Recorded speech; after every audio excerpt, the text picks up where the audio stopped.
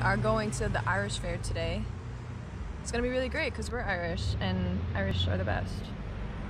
Yep. 100%. Yeah. I don't know, the Irish Fair in St. Paul is like pretty significant because almost everyone's Irish. Like in St. Patrick's Day, we like dye the river green, I'm pretty sure. Have you never seen that? I've never seen that. We dye the river green and we have a lot of pub crawls and we got a lot of Irish people. I think a lot of the town was settled by Irish people. Like Lake Fallon was an Irish person who was in the military. He was a soldier who worked for Fort Snelling. There's a couple other towns. Yeah, fun facts about Irish in St. Paul. Yeah, sad fun fact, St. Patrick was not Irish. He was from Great Britain. But as Cass just said, in Northern Europe and Ireland, because it's that one island, is really blurred. So British people can sometimes claim they're Irish and Irish people sometimes can claim that they're British. Like when you take one of those DNA tests, it'll say British/Irish. Wow. Because it's a real it's a blurred line. Blurred line, you heard it here first. I didn't think about wearing green. You did it? Right. Okay, we made it to the Irish Fair. Thankfully, I had to follow some people. Actually, the second we stepped out of the Uber, I got catcalled. And then I ignored it, and then the construction man nearby was like, "Oh, excuse me, miss, they were trying to talk to you. He said that you're hot." I was like, "Oh, freaking sweet. Should I go kiss his shoes?" Your dog had been outside since he was 12 weeks old. Yeah. And I fed him, and then he turned around and peed in the living room. And I was like, never again. And he never did. My friend. Oh, you're such a big boy. Yes, he felt like a steel wool, like dishwashing rag. What's it, Brillo pad? He felt like a Brillo pad.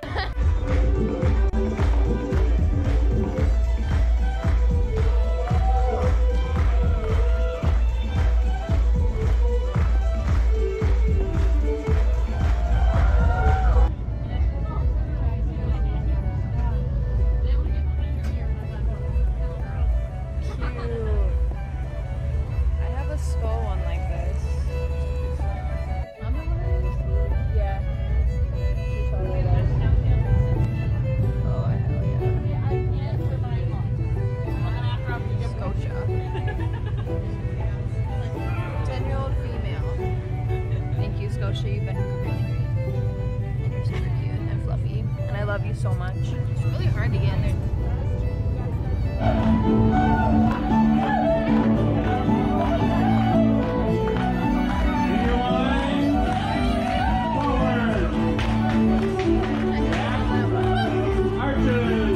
Yeah, I can't really follow directions. That's the boat I used to work on. I worked there for 2 days and I made like $15, and I told them that I died. So pretty. Prettiest river. So pretty. So pretty. So pretty. So pretty. Irish sailboat ride fish dad. That's deep, bro. It's called an Irish, what's the word for story? Proverb. Oh my god. Oh my god, so you can find your names. Guess what? Boys' first names. Found mine super bad.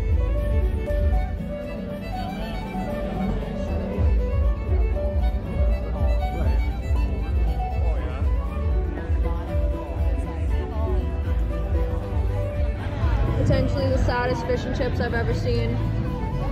I'm very happy about mine.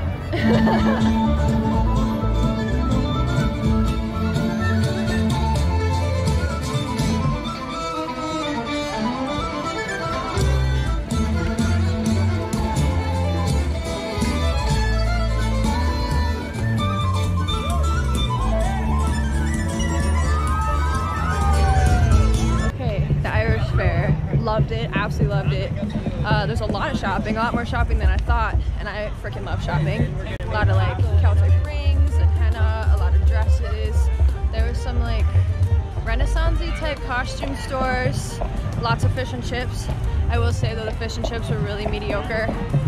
They were like, it was like the Play? No, from McDonald's. Oh yeah, the McFish? Yeah, the McFish. It tastes like a McFish, so it was kind of meh. That was mediocre. The food options weren't that big.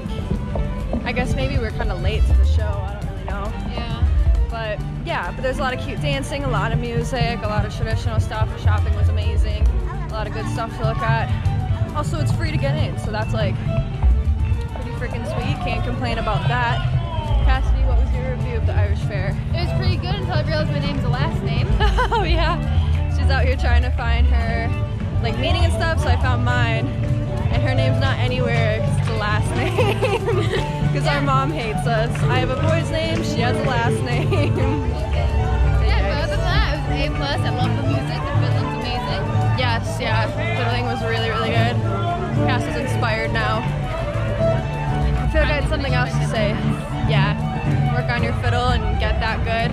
Come to the Irish Fair. Yeah, all in all, Irish Fair, freaking awesome. Definitely will come back again. Thanks for watching.